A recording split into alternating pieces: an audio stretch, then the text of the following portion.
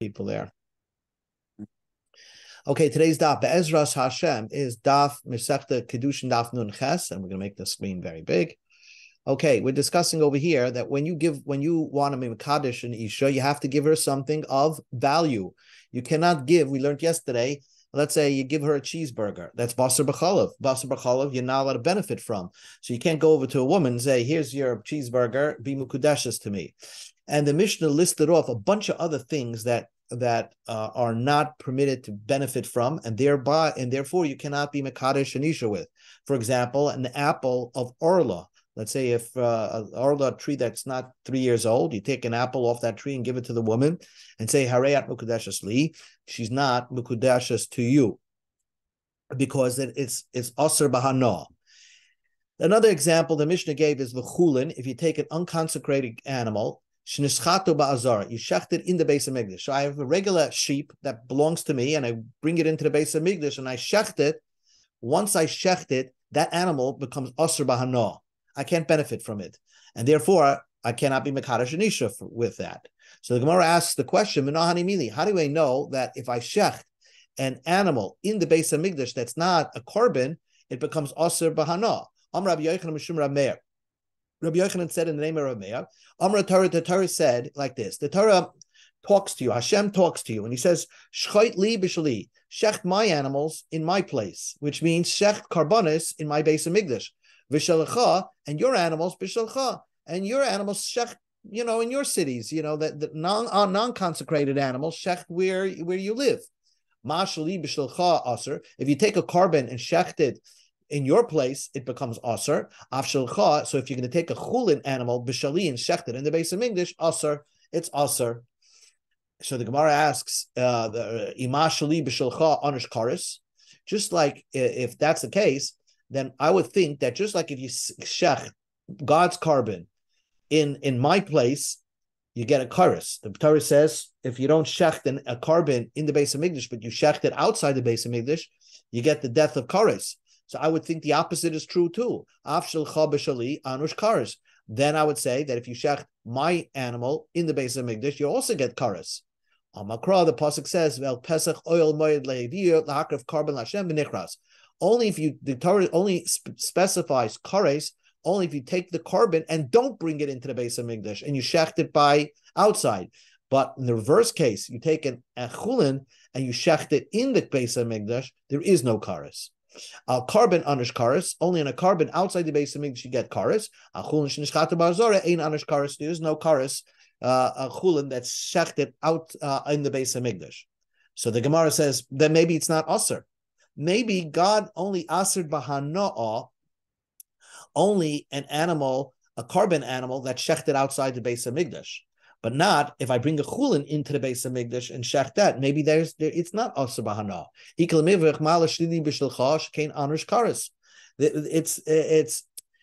can't compare it to a carbon that's shechted outside the base of Migdash because there you get kares. So that's why it's aser bahana. But perhaps if I take a chulin and bring it into the base of Migdash, the animal and shecht it there, the animal would not be aser b'hana. So again, how do I know what is the source? The Gemara needs to know the source of kulin shenishchatu ba'azara. You get kares. You get it's aser b'hana. Ella Amar Abai said like this.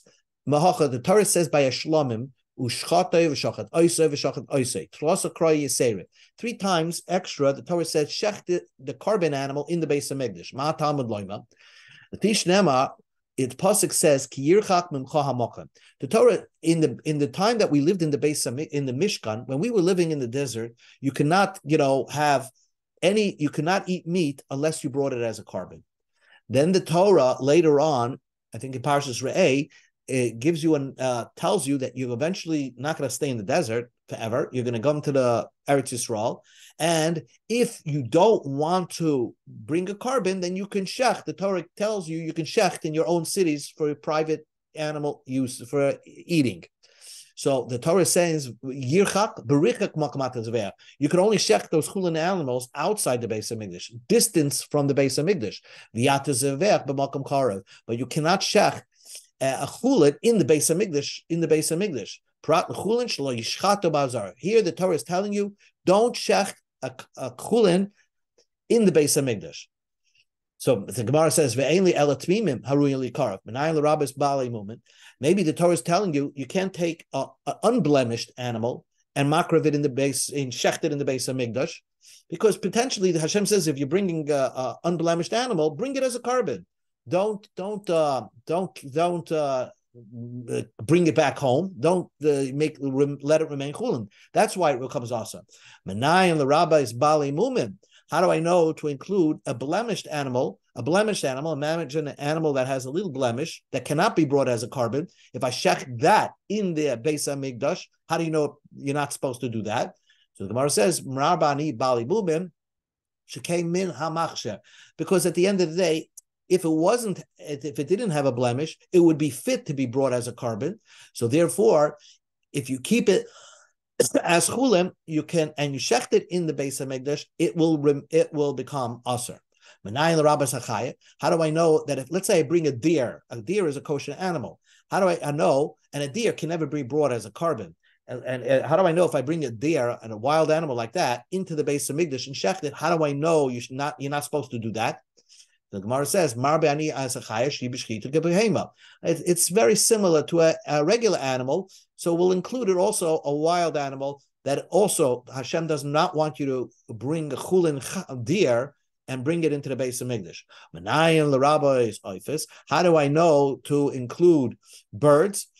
A bird that's unconsecrated, bring that in the Beis HaMikdash. How do I know you're not supposed to do that? So the Gemara concludes and says, even if I don't marba anything, the Torah says the Torah says by a shlamim, only shlamim should be shechted in the Beis HaMikdash. So not a chaya, not a bird, and one is you do shecht it, you're not allowed to eat it. We're going to learn that in a moment. But the Torah is telling you, limiting it. Only a carbon can be shechted in the Beis HaMikdash. You can't bring an unconsecrated animal and shecht it in the Beis HaMikdash. So now the Gemara asked, I would think you're not allowed to shecht it, but if you shecht it, you can eat it. Maybe the Torah says, don't shecht in the Beis HaMikdash, only karbanos. But if you shecht it, then it'll become mutar. The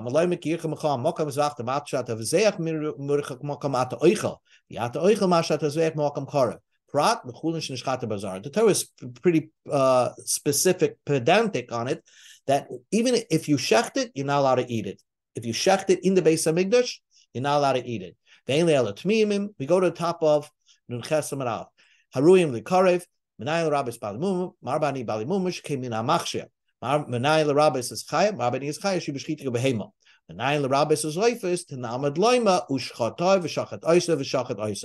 what the Gemara just repeated it and said that not only you're not allowed to slaughter a chulin animal in the Beis HaMikdash, but if you slaughter it, you're not allowed to eat it.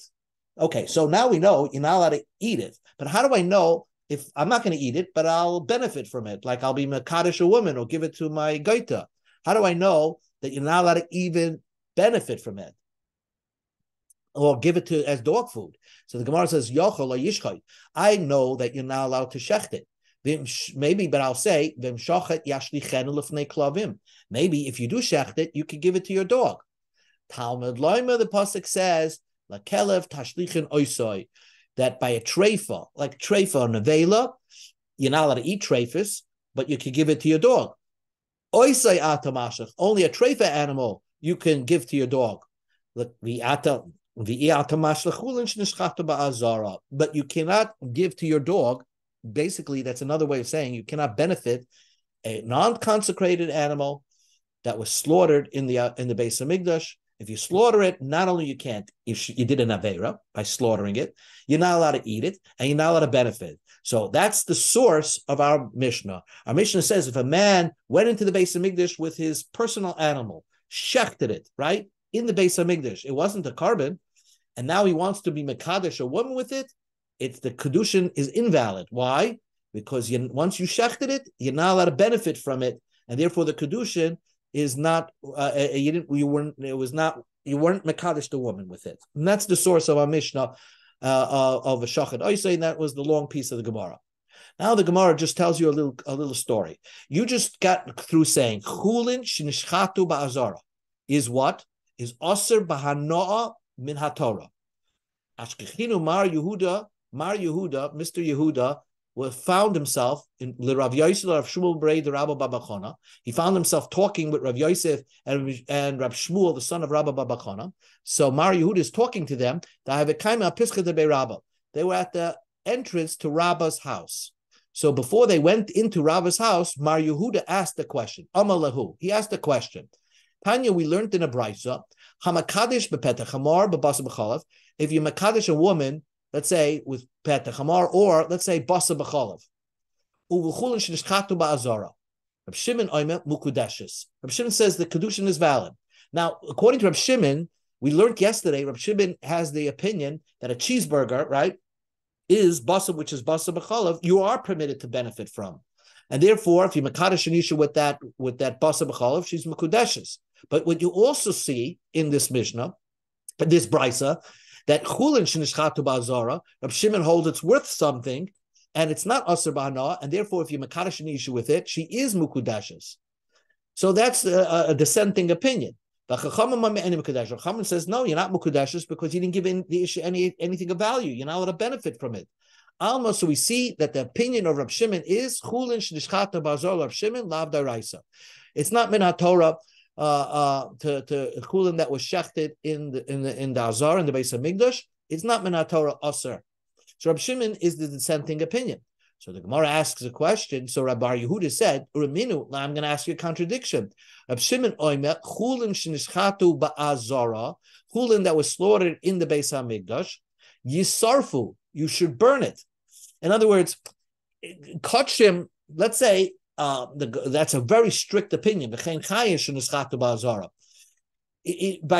that if you shecht chulin in the Beis Hamikdash, that you burn it, basically you're treating it as if it's so awesome in Torah. Because what you could have said is that let's say a chaya, you take a deer and you shecht it in the Beis Hamikdash.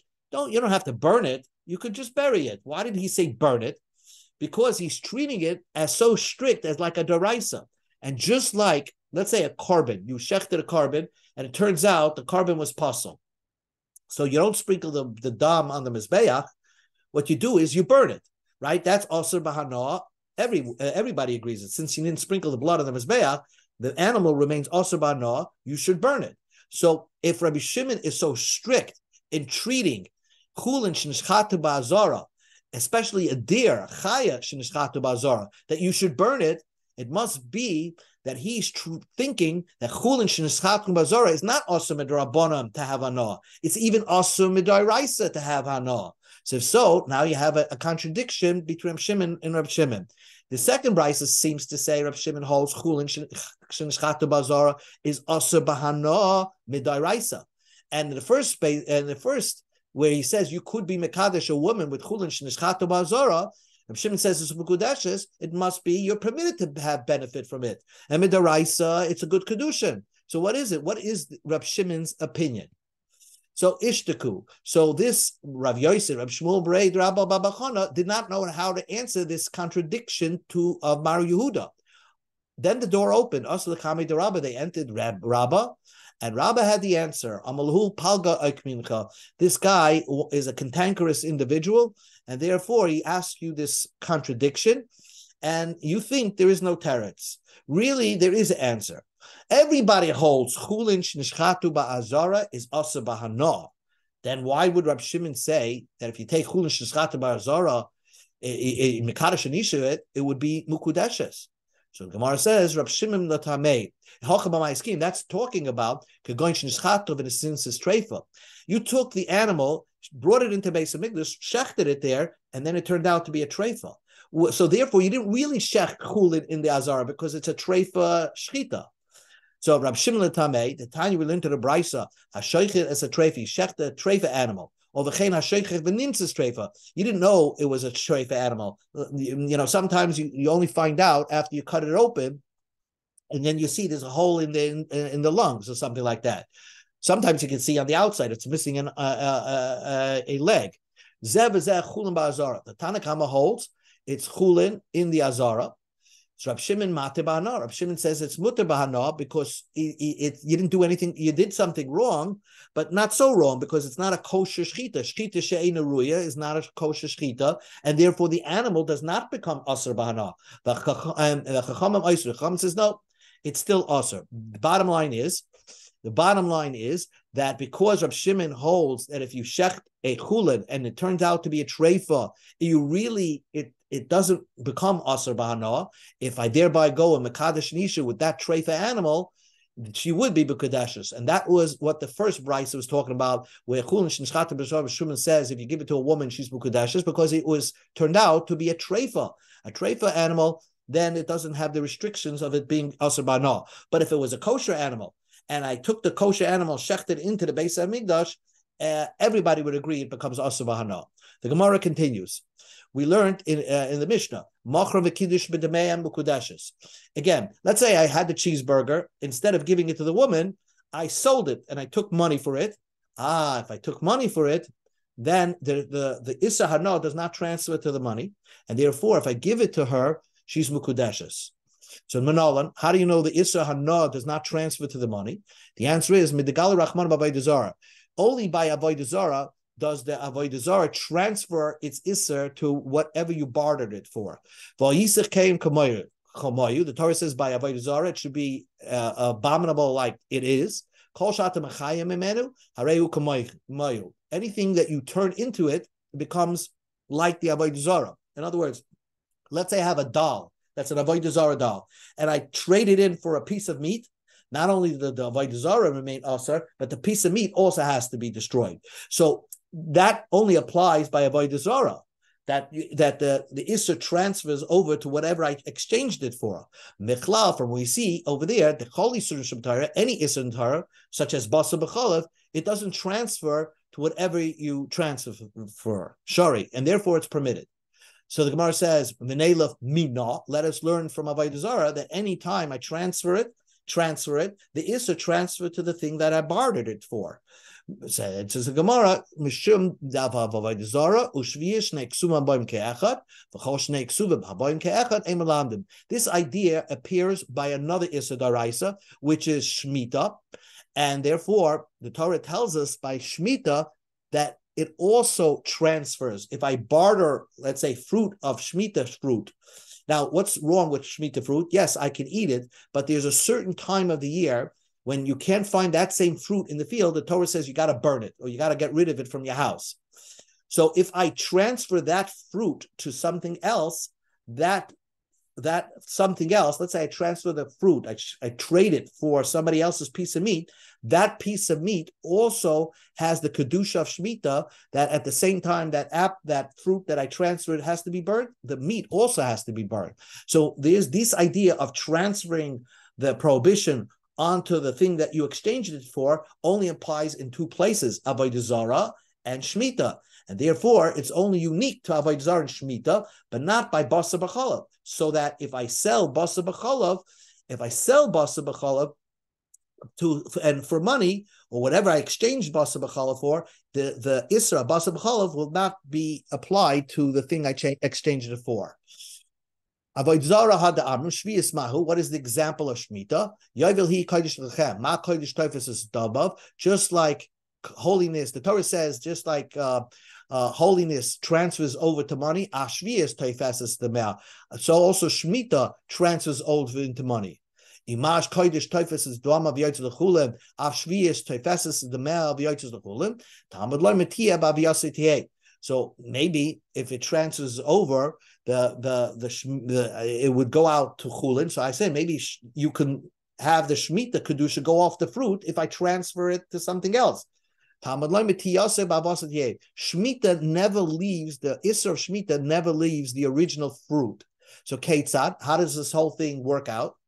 Let's say I have apple and I purchased, in other words, I exchanged the apples for a bus of the meat. Then both the apple and the piece of meat that I exchanged it for has to be burnt at a certain time in Shemitah. But if I change that piece of meat, babasa dagim, so then yatsu basa nichnasu dagim, then the meat loses the Shemitah halachas and the fish take its place. Bidagim yain, I've exchanged the fish into wine. Yatsu dagim nichnas yain. Yain shemen, yatsu yain nichnas shemen. In other words, I can keep exchanging, and the kedusha, that the isur shmita that was on the piece of meat that wasn't the original fruit, or there was other fish or the wine, gets transferred to the last item I exchanged it for. Haketzad, what does this all mean? The last thing that I exchanged it for has the dinam of shmita. Opera atzmai Asar, and the original fruits remained Isser. So only by Shemitah and Avodah Zarah, it's unique that their prohibitions can transfer to the things that you exchange it for, but not by everything else. So the Gemara says, okay, you found meat two places, but some people learn that even with two places, it can teach you in Ola Torah Kula that this same din will apply. Because unless it says it in three places, then they say, oh, it's limited to those three places. But there's an opinion that says that even though the Torah gave you these halachas, which are similar in two places, the rest of the Torah can learn it from these two places. So answers the Gemara,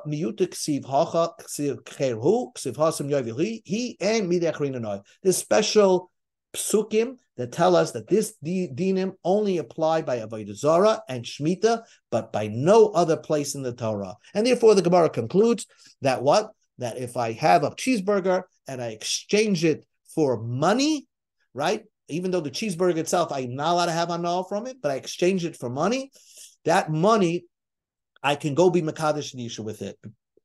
Dr. Mishnah, Hamakadesh betrumas umaisus umatanis. Let's say you have truma or maisrus or matanis over mei chatas ve'efel chatas. We're going to discuss what that is in a moment. Harezim ukudeshes va'afili Yisrael. So what the Mishnah seems to say is that, let's say I'm a Jew. I have this fruit. I'm a regular Yisrael. I have within my fruits the opportunity, the discretion to decide which kohen I'm going to give it to, the trumas and the maisrus. Right, and there was a time period after this in the second base of English where they gave even the maestras to the kohen. They didn't have to search out a Levi. So if I tell the woman and says, "Listen, I want to be mekadesh you, but I'm not giving you money. I'm giving you the discretion from my fruits to decide which kohen to give it to." Is that giving her money? So the Mishnah seems to say that's giving her some money. Because although you didn't give her a quarter to be Mekadesh her, but you're giving her the right to have discretion over your tevel to decide which kohen to give the Trumas Maisrus to. That's what seems to the Mishnah apply. Ula said, Toivas hana einamam. So Tula starts off and shocks us, and he says, giving somebody the discretion to decide which kohen to give it to is not considered as if you gave somebody money. So Frank Gemara, wait a second. Rabba Abba asked the question to Ula.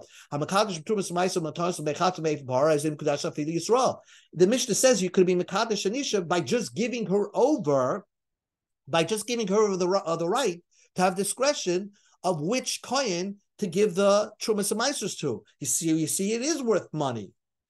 Amalei, so Ula will answer, you learned the Mishnah wrong. It's not that the Yisrael is giving the right of discretion to the woman. Hacha, here we're talking about Yisrael. The Yisrael himself has truma. Now, how is it possible for a Yisrael to have truma? I mean, he's not a Kohen. He has truma that belongs to him. To Nafaloi Tvolim Beis Abi Ami Kohen. He had a maternal grandfather who was a Kohen, and that maternal grandfather died and left him truma. So now he has truma that really belongs to him. It would belong to his grandfather, who was a kohen, his maternal grandfather. He's a Yisrael. It's really value money, and therefore he could be mekadesh the woman, and it's obvious that it's his. And what it teaches you also that even if his grandfather, the kohen, right, had his own tevel, and he didn't separate the trumas from his own tevel, right? Because even if you're a kohen, if you have tevel, you still need to separate it and give it to you and give it back to yourself. But even if he didn't even separate it out, we consider it as if he separated it out, and therefore, when his grandson, the Yisrael, inherits it, he gets to keep. He could just separate out the trumas, and it becomes his. And therefore, if he now this Yisrael owns truma, if he gives it to the woman, that he could be Mekadesher. And that's maybe the Mishnah is teaching you. The Gemara asks another few minutes, 2 minutes. Is the discretion considered money or not money? That was Rav Chia bar Oven asked this question to Rav Huna. Amalei, he said to him, Tinesa, we learned in our Mishnah. So we see that discretion is considered money. So this was basically Rav Chia bar Oven asking Rav Huna. Amalei. So Rav Huna said to him, so this was Rav Chia asking Rav Huna. And Rav Huna says it's a Mishnah. The Mishnah says Taivas Amah is money. Amalei. So Rav Chia said, wait, the Mishnah is not. There's no proof from our Mishnah. Our Mishnah is not talking about you giving her the discretion. It's talking about the Yisrael actually giving her actual truma that belonged to him, that he inherited from his grandfather. So this was what we go to Amid Beis. Amalei. So Rav Huna answered Rav Chia, get out. So Rav Chia was very insulted. What do you mean, get out? He told him that Rav Chia thought. Rav Chia misinterpreted what Rav Huna meant. Chia thought that he's so upset that he's learning the Mishnah wrong. Amalei, no, the Rav Huna said you have a point. Hachi kamina, Rav Asi de Hutzel koi kavosech. Rav Asi of Hutzel holds like you, which means that really there are two ways to learn the Mishnah. So it's not, you can go either way. Either the Mishnah is teaching you Toivas Hana as Mamim, or the Mishnah is teaching you is not talking about when he's giving her the discretion, but rather the Mishnah is talking about where the Yisrael actually owns the truma that he inherited from his grandfather. Okay, so name a katanai. We could just do just one line over here. Name a katanai. Let us say that it's a machlokes of tanoim, which means that giving the discretion, is it worth something or is it not worth money? The Mishnah Brisa says, "Hagoyneif tivloi shel chaverei." If you stole the tevel of your friend, mishamloi dmei tivloi shel chaverei, then you have to pay him back the entire. Let's say you stole a pound of tevel from your friend, you have to pay him back the pound of tevel. Divrei Rabbi. You only pay him the 88% of what you stole, because 12% anyway he had to give to a kohen or a Levi, but he gives it to a kohen. So why? You didn't steal anything from him. So therefore you pay back 88%. My love. So what is the argument? If you have to pay back 100% or 80%, they're arguing. The Marsava, the one holds that you have to pay back 100%, held Toivas Hana. The fact that the Yisrael had the discretion to give it whichever coin he wanted is mammon, is you stole something from him, and therefore you have to pay him back 100%. The other on the Amma holds that stealing from him, the fact that he had the discretion is not considered money. So that is what the Gemara now thinking is the machlokes. So the Gemara says, not so. The Kuli Alma, and this is where we'll stop. The Kuli Alma, everybody holds the Toivas Hanoah Ein Amamin. Giving him the discretion. If you have a discretion to decide which coin, that's not worth any money. The